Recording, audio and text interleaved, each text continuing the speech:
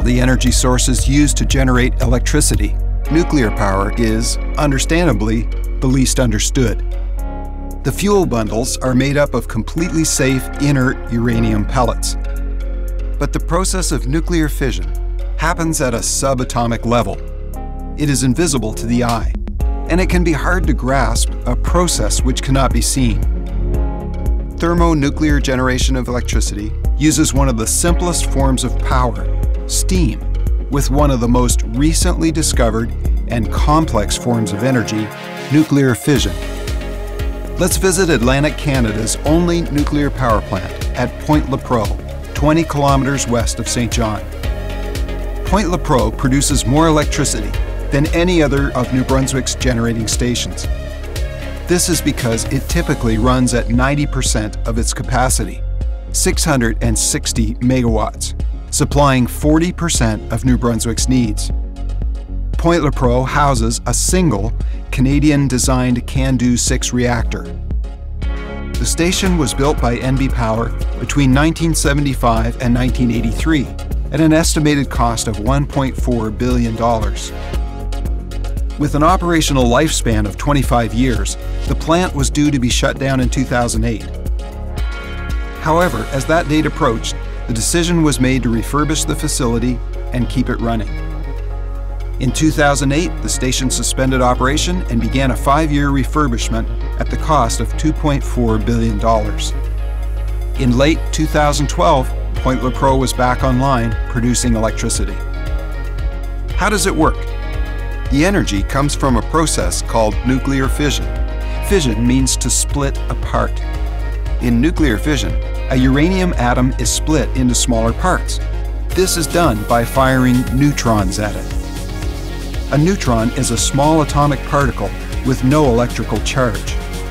When the uranium atom is struck by the neutron, it absorbs it. But in doing so, it becomes very unstable and immediately splits apart. It throws off smaller atoms and neutrons. This sets off a chain reaction, splitting other uranium atoms. And it gives off tremendous energy in the form of radiation and heat. You know what happens from here. Once you have heat, you have steam, and you're spinning generators and producing electricity. At Lepreau, processed uranium is used as the fuel. Only 0.72% of this uranium is needed for fission to initially occur. You've probably heard of Einstein's famous equation, E equals mc squared. Energy equals mass times the speed of light squared. Well, this is where it becomes very practical. Einstein's formula tells us that mass and energy are different forms of the same thing. In that original uranium atom, energy was holding everything together, and it actually had a mass. Split the atom, and that energy is released. When you add the weight of the leftover products after fission, they actually weigh less than the original uranium atom. That is, some of the mass seems to have disappeared. The great thing about nuclear fission is that a very small mass is transformed into a very large amount of energy. Einstein discovered that the amount of energy is determined by multiplying the mass by the speed of light squared. The speed of light, of course, is… anyone? Anyone? Okay, it's 300 million meters per second. So we multiply the really small difference in mass by 90 quadrillion. The energy from this process means that 1 kilogram of uranium produces more energy than 20 tons of coal. At Point Lepreau, this reaction takes place inside of, wait for it, the reactor. The reactor is housed in a concrete containment building, 42 meters high, with walls that are 1.2 meters thick. The containment system consists of the structure itself, an automated water dowsing system, building coolers, 2 airlocks, and a filtered air discharge system, all designed to internalize any radiation and cool the reactor in case of problems. The reactor core holds 380 fuel rods. Each rod contains 12 uranium fuel bundles weighing about 20 kilograms. One bundle can produce enough electricity to power a typical house for 100 years. Each bundle stays in the reactor for between 6 months to a year. That's about 7,600 kilograms of fuel per year. By comparison, Belledune Coal Generating Station goes through 7,600 kilograms of coal in about 40 minutes. So fission releases heat. As the atoms collide with each other, heat is produced. Now, in other thermal generating stations, water would simply be piped through the fuel channels, and this heat would produce steam. But the fission reaction requires a special kind of water called heavy water to transfer the heat. Here's why. Regular or light water contains hydrogen atoms with no neutrons, so it absorbs free-moving neutrons very easily. As we just observed, the fission reaction releases free neutrons. But these are needed to sustain the reaction and keep it going by colliding with other uranium atoms. So if light water was piped through the fuel channels to be heated into steam, it would also absorb free neutrons and actually interfere with the reaction process, slowing it down. Heavy water comes to the rescue. Heavy water contains a different form of hydrogen called deuterium that already has one neutron. Heavy water is much less likely to absorb free neutrons. When heavy water is piped through the fuel channels, it absorbs heat, but does not slow the reaction process nearly as much as normal water. The heavy water circulates around the reactor in a closed loop. This means it never escapes or comes in contact with any other fluid. The heavy water loop passes through the fuel channels, absorbing heat, and then runs through a heat exchanger. Here, the heat is finally applied to a boiler, which turns light water to steam. The closed loop assures that virtually none of the heavy water is lost, and no light water is exposed to radiation. Once high-pressure steam is produced, nuclear plants and fossil fuel plants generate electricity in much the same way. Steam is passed through a turbine which spins a generator, in this case at 1800 RPM, and electricity is sent to the grid. To cool down the used steam and to keep the reactor itself cool for safe operation, Lepreau uses over 25,000 liters of water every second from the Bay of Fundy.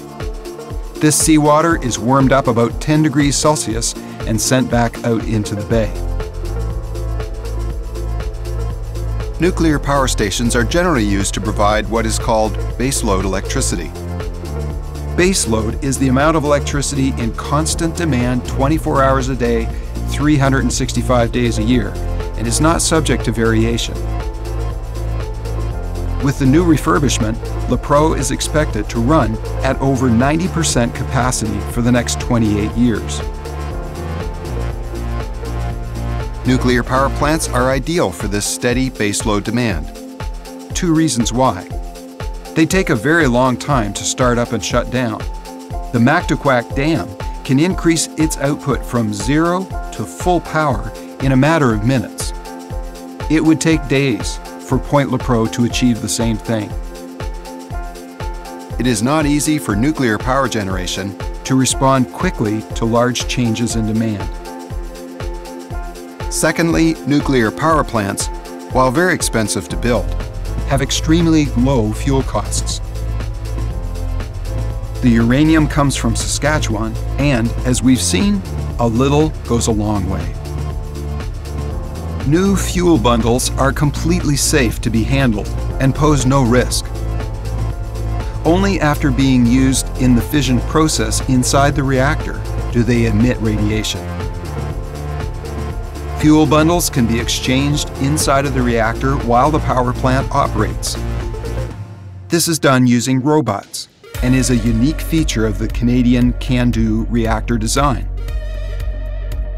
Used fuel bundles are lowered into a water-filled discharge bay and transferred to storage bays. All operations in the storage bay are carried out underwater, since light water absorbs radiation and heat. These storage bays have room to store a minimum of 10 years' worth of used fuel. Storage in this way is a necessary step to make the used fuel safer. Within 1 hour of being removed from the reactor, the used fuel bundles have lost over 60% of their radioactivity. Over a span of 10 years, radioactivity has been reduced by 99.9%. After underwater storage for about 7 years, spent fuel is kept on site in large concrete canisters. These canisters can withstand 800-degree fires for about 30 minutes or water immersion for 8 hours. While Point Lepreau has enough space to store all of its used fuel indefinitely, a new long-term storage facility for all of Canada is being developed. This facility will store containers 500 to 1,000 meters below the Canadian Shield. There have been a handful of very serious disasters at nuclear power facilities: Chernobyl, 3 Mile Island, Fukushima. It's necessary that nuclear generating stations put safety as a top priority, and that includes locating them in areas which experience very little seismic activity. Here, Point Lepreau is on solid ground. If you want to avoid earthquakes or volcanoes, New Brunswick should be high on your list. In addition to a stable environment, the daily work safety policies and practices in the nuclear industry, such as at Point Lepreau, are some of the most stringent of any industry in the world. Point Lepreau has logged 1 million consecutive work hours without a lost time accident, a total of 3 times in its history. CANDU reactors also have many automated safety elements built in. The fuel channels themselves can only maintain the nuclear reaction process if they are mechanically sound. Should temperatures start to increase abnormally, these fuel channels will start to deform and bend due to gravity, instantly reducing the efficiency of the reaction and cooling the reactor. In the event of a complete power failure, a shutdown device held in place by electromagnets automatically drops under gravity into the core to shut down the reaction. It works by using neutron-absorbing rods that kill the reaction. Remember, neutrons are needed to ensure that the fission reaction continues. Neutron-absorbing light water automatically floods the reactor, helping to shut down the reaction. Furthermore, a neutron-absorbing liquid can also be injected into the reactor. Nuclear power generation ends with the usual process of steam spinning a turbine, which turns a generator, which produces electricity. The big difference is that rather than using combustion to heat the steam, Lepreau captures the heat produced by nuclear fission, a more complex process involving atomic particles and heavy water. The construction costs are significant, but the fuel costs are very low. Environmental considerations include safe handling of radioactive spent fuel and heated seawater being returned to the Bay of Fundy. Each form of electricity generation has pros and cons and plays an integral role in the electric grid of today. The challenge will be to maximize those benefits and reduce the risks to shape the electric grid of tomorrow. What do you think? How do you see New Brunswick meeting the electrical demands of the future?